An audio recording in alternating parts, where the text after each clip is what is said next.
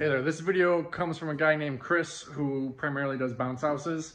I say all the time, like, you gotta find ways to decrease your trips just to make things more efficient. And this is just something he does. It may not work for everyone. Definitely works for bounce house guys. Tent guys, you can also apply this, so just check it out and think of ways you can apply similar things or this exact thing to make less trips from your truck to the site where you're setting up. What's up, everybody? Chris Brown with Jump Around Moonwalks. Here's another tip that I use. It may not be the best out there, but it's been what I've been doing for quite a while.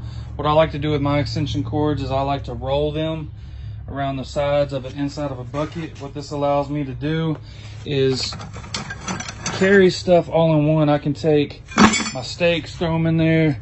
I can take, my cleaner, throw them in there, my tent stakes. I can throw in some rags and all this stuff in there, and then I can carry it all together to the rental.